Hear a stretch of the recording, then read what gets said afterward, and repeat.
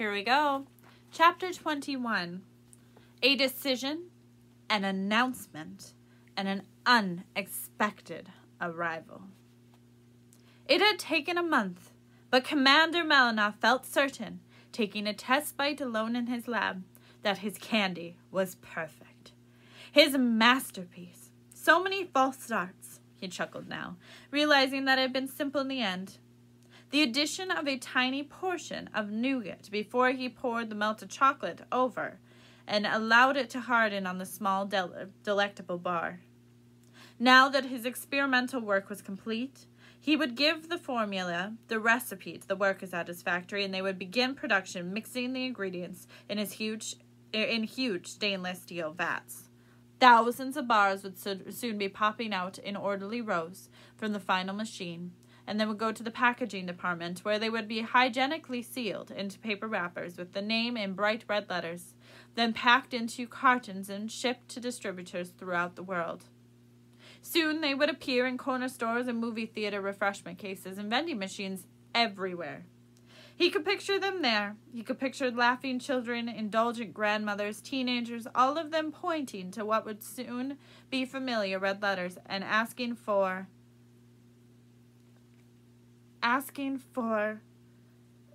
he groaned, the name. He still wasn't certain what the name should be. He had begun to feel that it should not be named referring to any ingredients or to any body mechanics. No licking or chewing or munching references. No, it needed something unusual, something sweet. As a name. He was actually thinking about naming the new candy bar after his child. Downstairs in the mansion, baby Ruth was playing, as she often did, in the front hall. She had just learned to walk. Still unsteady on her chubby legs, she toddled across the oriental rug, trying to catch the cats, who twitched their tails mischievously to tease her, but they were adept to leaping just out of her reach as she approached. The twins were playing a game of checkers in the parlor, and Tim was industriously putting together a model airplane out of balsa wood, being very careful not to sniff the glue. In the kitchen, Jane was helping Nanny frost some cupcakes. Commander Melinoff came down from the laboratory to announce the final perfection of the candy he had been working on for a month now. He had a proud look, thinking of his candy, and when he stood on the lowest landing of the elegant staircase, he saw his family, busy with their happy enterprises. His look became fond as well. Such a short time ago, he had been grieving, miserable and messy, and yes, he had to admit, messy. A man who thought there was nothing left to look forward to. And now there were delicious odors wafting in from the kitchen. There were 5 children in residence who were old-fashioned, well-behaved, clean, healthy, and bright. Twilight streamed in through the high windows, and the windows were clean and well-polished, and the floor gleamed with wax.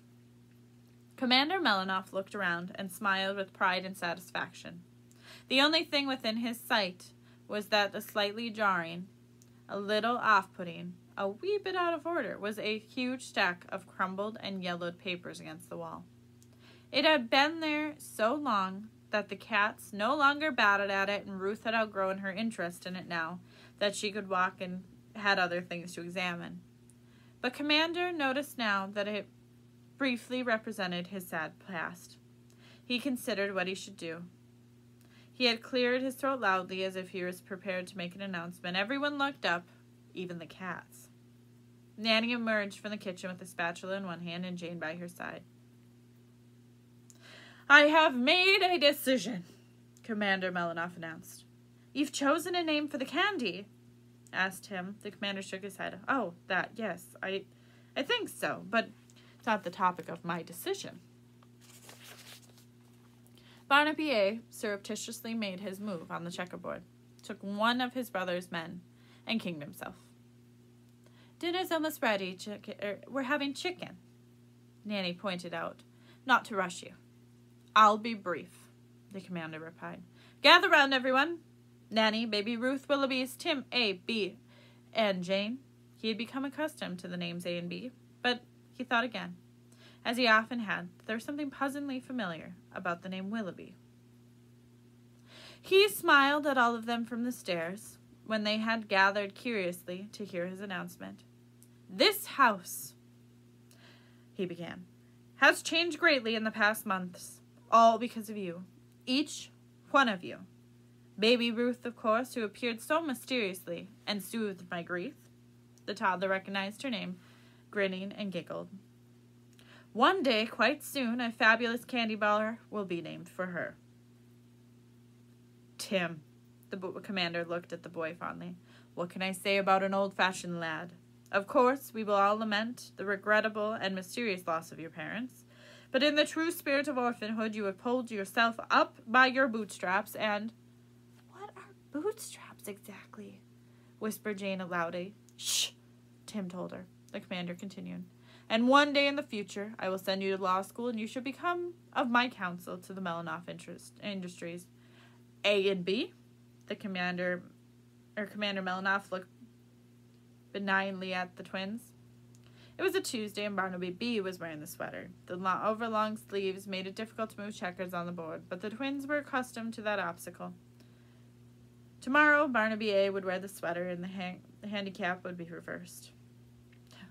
"What can I say about these two lovely boys? They remind me of—" He sniffed and wiped his eyes. They are at an age that—" He dabbed again with his hanky.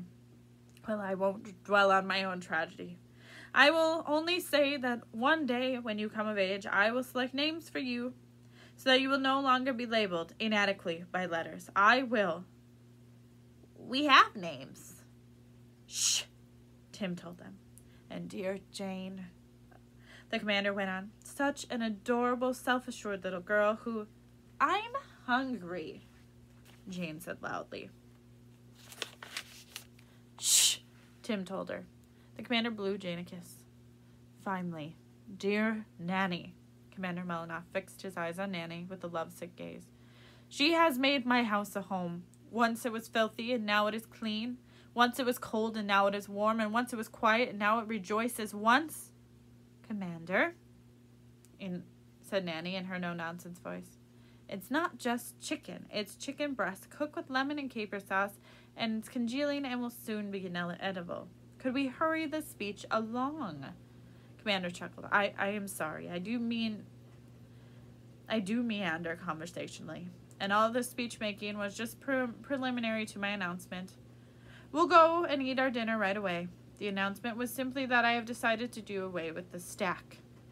He gestured dramatically towards the immense pile of unopened letters and telegrams from Switzerland. "After dinner— Is there dessert, by the way?" Nanny nodded. "Creme caramel," she told him, "if it hasn't burned to a crisp. After dessert, we will make a fire in the fireplace, and we will burn the stack, little by little." "Shall we open everything first?" asked Tim. "It would take forever." "No need," Commander Melanoff said. "It is simply repetitious and terrible news. I stopped opening them after the first year and a half. We will burn them unopened." They began to move forward toward the dining room where the table was set for dinner, and Nanny picked up baby Ruth and carried her to her mahogany high chair. "He's right," Jane said sweetly from her seat as she unfolded the linen napkin and laid it tidily on her lap of her ruffled frock. "I opened a lot of them, and they were very boring." "Did you, dear?" Nanny placed the platter of chicken in front of Commander Melanoff. "Were you practicing your reading like a good girl?" Jane nodded. "Yes, but it was just when are you coming to get us, and when are you coming to get us over and over?" "Who was supposed to get who?" Tim asked, and he began to pass the plates, each with its serving of chicken around. "Whom, dear?" Nanny reminded him. Commander Melanoff drizzled some of the lemon and caper sauce on his chicken. He tasted a bit and closed his eyes in delight. Yummy, Nandy, as always. Who was supposed to come get whom, Jane?" Tim asked again, to grammatically correct this time. Jane shrugged. "I don't know. She never said. And then the next year she was angry, and the letters kept saying, 'I never liked you anyway, you old goat, and you never picked up your dirty socks.'" "Old goat is not a very pleasant phrase," Nanny told her. Let's never use it ourselves. Would you pass me some broccoli, eh? Commander Melinoff said politely. Help yourself first. She said worse than old goat, Jane pointed out. Who did, dear? Have you tried the broccoli? There's a smidgen of grated cheese on it, I think. Commander Melinoff said. I don't know who. She didn't ever say her name. Jane tasted the broccoli. But the last letter, the one that came last month, the one you put on the very tippity top of the stack, that one has a bad word in it. Commander Melinoff sighed. Those rescuers. It must have become so frustrating for them over the years. I should have told them to stop digging long ago. I'm sorry they used bad words, Jane. Let's never think about it again. It wasn't a they, Jane told him. It was a she. May I say the bad word? Just once, very softly. Nanny gave her permission. A hush fell over the table as everyone waited for Jane, sweet Jane, to say a bad word. Jane scrunched up her face, remembering the lettering exactly, and she recited softly what she had read. You old fart! Your son is just like you. He never picks up after himself. My new husband and I have sent him off to make his own way in the world. Good riddance to you both. Jane glanced at Nanny. Riddance is a very bad word, and I won't ever say it again. But no one heard Jane. They only heard the crashing sound of Commander Melinoff's chair tripping over as he leaped to his feet, dashed to the hall, and began pawing through the stack of mail. They could hear him sobbing loudly and repeating the words, My son! My son! Next, still sitting there, stunned by the turn of events, they heard a shrill ring at the doorbell. Nanny rose abruptly and ran forward, and all of the children followed except for baby Ruth, who, confined to her high chair, banged her spoon happily and chortled when the two cats jumped up on the table and began eating the chicken. Tell whoever it is to go away, sobbed Commander Melinoff, and he was kneeling on the floor surrounded by envelopes, which he had been tearing open one by one as he wept. I can't face anyone right now. Nanny opened the door politely, prepared to follow his instructions, but she stepped back, startled at the sight of a young boy shivering in the chilly evening. His hair was uncut, shaggy, and down to his shoulders. His face was dirty. He was thin and unkempt, wearing an old pair of short leather pants that were ragged and grease-stained. His knees exposed were scraped and bruised. His woolen socks were torn and sagging. It's Peter the goat herd, murmured Tim as in astonishment. Right out of Heidi. We can teach him to read and write, and then he'll smile and hug and say religious things. Shh! Nanny scolded him. She stood aside and allowed the bedraggled boy to enter. He looked around at each of them, in turn with no sign of recognition, but his face changed when he caught sight of the heavy man in a tweed jacket who was kneeling and weeping on the hall floor. His eyes lit up.